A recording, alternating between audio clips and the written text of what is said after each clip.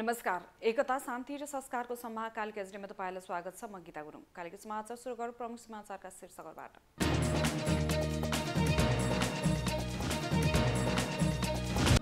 जाजरकोट भूकम्पमा परेर घाइते भएका थप 1 जनाको मृत्युको संख्या 154 पुग्यो।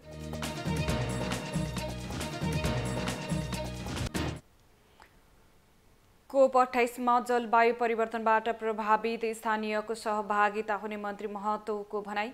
नेपालको तर्फबाट प्रधानमन्त्री दाहालले सहभागिता जनाउने। चीनद्वारा झोनछिङ 6 मा यी उपग्रह प्रक्षेपण। योजनाबद्ध रूपमा कक्षमा सफलतापूर्वक प्रवेश। र राष्ट्रिय महिला क्रिकेट टोलीको कप्तानमा इन्दु बर्मा नियुक्त।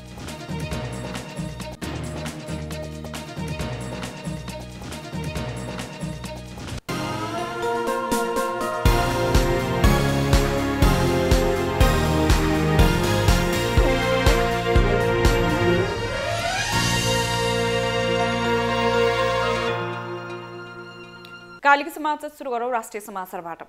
जाजरकोट भूकम्पमा परेर घाइते भएका थप 1 जनाको उपचारका क्रममा मृत्यु भएको छ। मृत्यु हुनेमा रुकुम पश्चिमको चौरहजारी नगरपालिका 1 का 32 वर्षीय निरक विष्ट रहेका छन्। उनको उपचारको क्रममा कर्णाली प्रदेश अस्पतालमा आज बिहान मृत्यु भएको प्रदेश अस्पतालका डाक्टर KN पौडेलले जानकारी दिनुभयो। विष्टको आज बिहान 9 बजे उपचारको क्रममा मृत्यु भएको उहाँले बताउनुभयो। यससँगै जाजरकोटको बारीकोट 1 रामेडाँडा केन्द्रबिन्दु भएर कार्तिक 17 गते गएको भूकम्पमा परि मृत्यु हुने संख्या 154 पुगेको छ। रुकुम पश्चिममा 53 र जाजरकोटमा 101 जनाको मृत्यु भएको छ। हाल कर्णाली प्रदेशमा अस्पतालमा 26 घाइतेको उपचार भइरहेको अस्पताल प्रशासनले जनाएको छ। वन तथा वातावरण मन्त्री डाक्टर वीरेन्द्र प्रसाद महतोले दुबईमा हुने जलवायु सम्बन्धी सम्मेलन COP28 मा नेपालका जलवायु परिवर्तनबाट प्रभावितहरूले सहभागिता जनाउन सक्ने बताउनु भएको छ। बिहीबार काठमाडौँमा आयोजित कार्यक्रममा सम्बोधन गर्दै उहाँले यस्तो बताउनु भएको हो। उहाँले जलवायु परिवर्तनबाट प्रभावित भएका स्थानीयहरूलाई सम्मेलनमा सहभागी हुन इच्छुक भए आफ्नो नाम दर्ता गराउन हरेक प्रदेशमा चिठी पठाइसकेको पनि बताउनुभयो। उहाँले COP28 मा नेपालले आफूलाई परेका समस्या प्रमाणित गरेर देखाउनु पर्ने आवश्यकता रहेको बताउनुभयो। उहाँले COP28 मा नेपालको तर्फबाट प्रधानमन्त्रीले सहभागिता जनाउने उल्लेख गर्दै नेपालले सम्मेलनमा आफ्ना सदस्यहरू स्पष्ट रूपमा राख्न सक्नुपर्ने बताउनुभयो। यसैबीच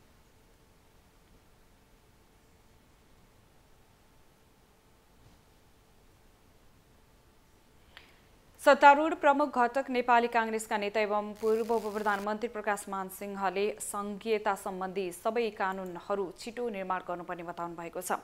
नेता सिंहले संविधानको अक्षरशः पालना गर्दै नेपाली जनताको असन्तुष्टिलाई सम्बोधन गर्नका लागि 3 वटै तहको सरकारलाई काम गर्ने वातावरण बनाउन पनि संघीयता सम्बन्धी कानून निर्माणमा ढिलाइ गर्न नहुने बताउनु भएको हो। 2046 सालको जनआन्दोलनका सर्वोच्च कमान्डर गणेशमान सिंहको 109औं जन्म जयन्तीको अवसर पारेर शुक्रबार काठमाडौँको शोभा भगवती स्थित उहाँको शालिगमा माल्यार्पण गरेपछि उहाँले सञ्चारकर्मीमा संविधानको भावना र मर्मअनुसार कानून निर्माण भए मात्रै नेपाली जनताको चाहना अनुसार संघीय प्रदेश र स्थानीय तहको सरकारले काम गर्न सक्ने वातावरण पनि स्पष्ट पार्नुभयो। नेता सिंहले गणेशमान सिंहले दिएको आर्थिक क्रान्तिको खाका अनुसार अघि बढाउन सके नेपाली जनताको चाहना अनुसार मुलुकलाई अघि बढाउन सकिने दाबी समेत गर्नुभयो। प्रधान न्यायाधीश विश्वम्भर प्रसाद श्रेष्ठले मिडिया ट्रायलबाट न्यायाधीश डराउनु नपर्ने बताउनु भएको छ। ललितपुरमा आयोजित एक कार्यक्रमलाई सम्बोधन गर्दै उहाँले यस्तो बताउनु भएको हो। उहाँले मिडिया ट्रायल अनुसन्धानको क्रमदेखि नै देखिने भन्दै मिडिया ट्रायलसँग न्यायाधीश डराउनु नपर्ने बताउनुभयो। उहाँले आचार संहिताको विषयमा बारम्बार छलफल हुँदै गरेको बताउँदै अब फेरि नयाँ तरिकाले मिडियासँगको सम्बन्ध र प्रविधिसँगको न्यायपालिकाको सम्बन्धमा नयाँ बहस चलाउनु पर्ने स्थिति आएको बताउनु भयो। राष्ट्रिय प्रजातन्त्र पार्टी राप्रपाको केन्द्रीय कार्य समितिको बैठक पुस 1 देखि 3 गतेसम्म काठमाडौँमा बस्ने भएको छ। पार्टी प्रचार विभागका प्रमुख एवं प्रवक्ता मोहन श्रेष्ठले विज्ञप्ति जारी गर्दै केन्द्रीय समिति बैठक बस्ने बारे जानकारी गराउनु भएको हो। राप्रपाले जाजरकोट भूकम्पबाट जाजरकोट र रुकुम पश्चिम जिल्लामा भएको व्यापक धनजनको क्षतिले त्यस क्षेत्रमा सङ्कटको अवस्था सिर्जना भएको बताउनुभयो। यो सङ्कटको बेलामा सरकारको प्राथमिकता सरकारको प्रयास उद्धार र राहत पुनर्निर्माणमा भइरहेको प्रगति एवं यस सम्बन्ध सम्बन्धका विविध विषयमा छलफल गर्न राप्रपा प्रधानमन्त्री पुष्पकमल दाहाल प्रचण्डसँग सर्वदलीय बैठकको माग गरेको छ। राप्रपाले पार्टीको विधानमा केही अस्पष्टता भएका कारण कार्यान्वयनमा देखिएका जटिलताको पुनरावलोकन गर्न सल्लाहकार समितिका संयोजक निरञ्जन थापाको संयोजकत्वको विधान मस्यौदा समितिलाई जिम्मा दिएको छ। राष्ट्रिय परीक्षा बोर्डले माध्यमिक शिक्षा परीक्षा एसई को आवेदन फारम खुलाएको छ। बोर्डको परीक्षा नियन्त्रण कार्यालय कक्षा 10 ले 2080 सालमा सञ्चालन हुने एसई मा समावेश हुन आवेदन फारम भराउने बारे आज सूचना निकालेको हो। कक्षा 10 मा नियमित अध्ययनरत विद्यार्थी, माध्यमिक तहको खुला तथा वैकल्पिक विद्यालय, अनौपचारिक प्रौढ शिक्षा विद्यालय र प्राविधिक धारतर्फका विद्यालयमा अध्ययनरत विद्यार्थी समेतलाई आवेदन खुला गरेको हो। आवेदन आजदेखि मङ्सिर मसान्तभित्र भर्न सकिने बोर्डले जनाएको छ। भक्तपुरको मध्यपुर ठिमी 3 कौशल टारमा फेला परेको चितुवा डाट प्रयोग गरी नियन्त्रणमा लिएको छ। चितुवालाई नियन्त्रणमा लिन डिभिजन वन कार्यालयका काठमाडौँका वन अधिकृत अशोक पराजुलीको नेतृत्वमा जमदार युवराज कार्की र पशु चिकित्सक आशुतोष भट्टसहितको टोली खटिएको थियो। एक घरको बााउन्ड्रीभित्र कुनामा लुकेको चितुवालाई डाट प्रयोग गरेर नियन्त्रणमा लिएको र ललितपुरको जावलाखेल स्थित चिडियाखानामा पठाएको पराजुलीले जानकारी दिनुभयो। अहिले चितुवालाई डिभिजन वन कार्यालय भक्तपुरमा लगिएको छ। सुरुमा चितुवाले स्थानीयलाई आक्रमण गरेको थियो। आक्रमणबाट 2 जना सामान्य घाइते भएको जिल्ला प्रहरी परिसर भक्तपुरले जनाएको छ। एकता, शान्ति र संस्कारको सम्वाह कालिका एचडीमा प्रसारित कालिका समाचारमा पालो भएको छ विज्ञापनको। तर त्यसभन्दा अगाडि प्रमुख समाचारका शीर्षक।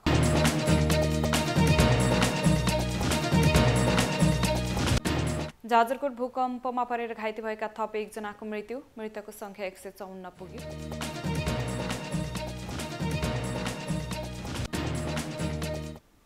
कोप 28 मा जलवायु परिवर्तनबाट प्रभावित स्थानीयको सहभागिता हुने मन्त्री महतोको भनाई। नेपालको तर्फबाट प्रधानमन्त्री दाहालले सहभागिता जनाउने। चीनद्वारा झोनछिङ 6E उपग्रह प्रक्षेपण, योजनाबद्ध रूपमा कक्षमा सफलतापूर्वक प्रवेश। र राष्ट्रिय महिला क्रिकेट टोलीको कप्तानमा इन्दु बर्मा नियुक्त।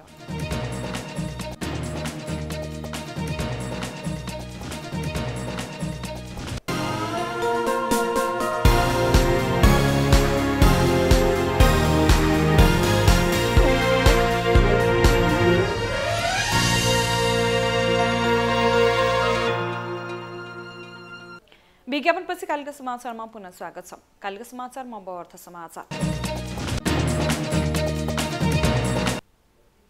रूपन्देहीको एक गोदामबाट ठूलो परिमाणमा फूलका माला बरामद भएको छ। रूपन्देही प्रहरीका अनुसार मायादेवी गाउँपालिका 8 बसडिलवा स्थित सिद्धार्थ कोल्ड स्टोरमा भण्डारण गरेर राखिएको झण्डै 1 करोड बराबरको सयपत्री फूलका माला बरामद गरिएको हो। कोल्ड स्टोरमा भण्डारण गरेर राखिएको फूलका माला भारतबाट भन्सार छरेर ल्याएको आकलनमा प्रहरीले अनुसन्धान सुरु गरेको छ। तिहारलाई लक्षित गरी जिल्लाका किसानहरूले उत्पादन गरेको फूलबारीमै कुहिने अवस्थामा पुग्दा कोल्ड स्टोरमा भण्डारण गरेर राखिएको अवस्थामा फूलमाला बरामद भएको जनाइएको छ। कालिका समाचारमा अब अन्तर्राष्ट्रिय समाचार। चीनले झोङछिङ 6E उपग्रह प्रक्षेपण गरेको छ। बिहीबार दक्षिण पश्चिम सिन्चुआन प्रान्तको सिन्च्याङ स्याटेलाइट केन्द्रबाट सफलतापूर्वक नयाँ उपग्रह अन्तरिक्षमा पठाएको हो। झोङछिङ E6 उपग्रह बिहीबार 7 बजे र 32 मिनेट जाँदा प्रक्षेपण गरिएको थियो। लङ मार्च 3B वाहक रकेटद्वारा र योजनाबद्ध रूपमा कक्षमा सफलतापूर्वक प्रवेश गरेको जनाइएको छ। कालिका समाचारमा अब खेल समाचार।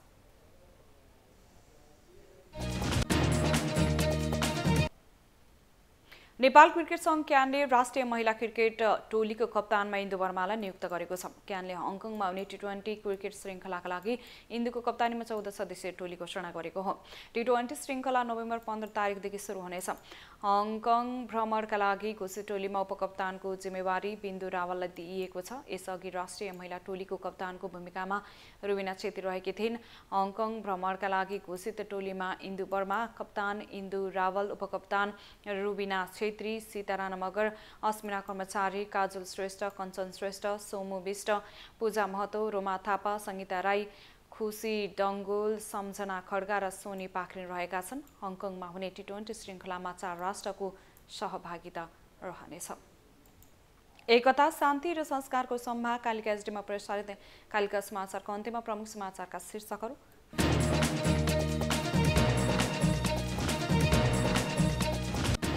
जाजरकोट भूकम्पमा परेर घाइते भएका थप 1 जनाको मृत्यु, मृतकको संख्या 154 पुग्यो। COP28 मा जलवायु परिवर्तनबाट प्रभावित स्थानीयको सहभागिता हुने मन्त्री महतोको भनाई, नेपालको तर्फबाट प्रधानमन्त्री दाहालले सहभागिता जनाए।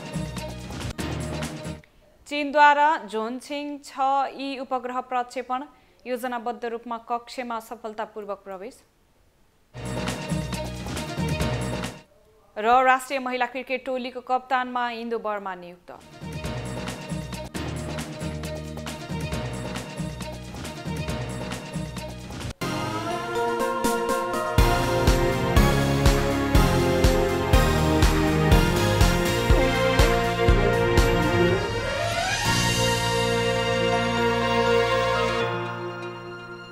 एकता, शान्ति र संस्कारको सम्वाह कालिका एसडीमा प्रसारित कालिका समाचार अहिलेका लागि यति नै। हेर्दै गर्नुहोला कालिका एसडी। म गीता गुरुङ बिदा हुन्छु।